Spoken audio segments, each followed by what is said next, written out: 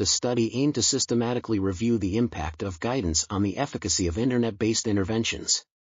The results showed that guided interventions were significantly superior to unguided interventions in terms of symptom severity, completed modules, and completer rates. However, the effect size was smaller than previously reported when compared to unguided interventions. The qualification of e-coaches seemed of minor importance. Methodological limitations need to be considered when interpreting these findings. Overall, the number of studies was small and mainly limited to depression and social phobia, restricting the generalizability of the findings. This article was authored by H. Baumeister, L. Reichler, M. Munzinger, and others. We are RTCLTV, links in the description below.